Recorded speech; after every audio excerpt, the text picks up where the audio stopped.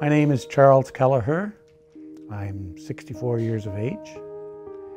I'm married to Stella. We have 3 adult children.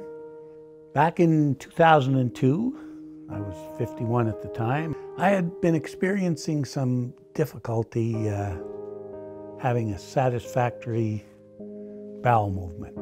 As it turned out, by pure coincidence, I had an appointment with a surgeon to have just a little cyst removed from my neck. It had nothing to do with cancer.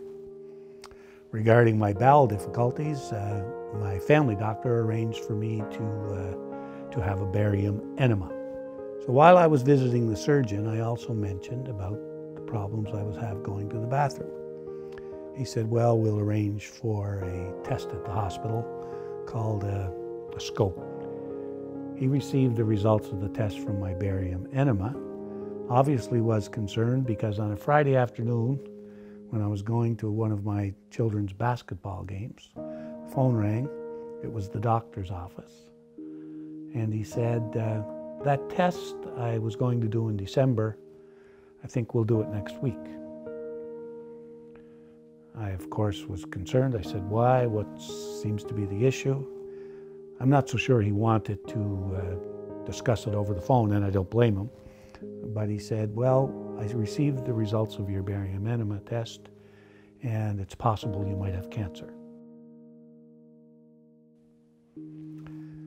So I went to the hospital early the next week. He performed the test, and sure enough, he determined there was a tumor in my bowel. What it does to the family is makes you sit back and re-examine, you know, what's our future going to be like, you know, to the worst, if you will, you know, how this is obviously going to change our life.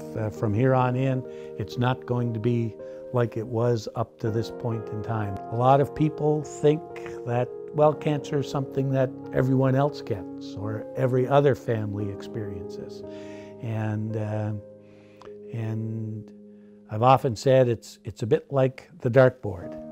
The patient is the bullseye, and the patient is told he or she has cancer. But then you get to the smaller ring in the dartboard, and the family is affected. And then another bigger ring, your extended family and your close friends. But in reality, this disease affects the entire community. The work that has been achieved over the past 25 years through research in developing treatments, not necessarily cures, but treatments for cancer has been phenomenal.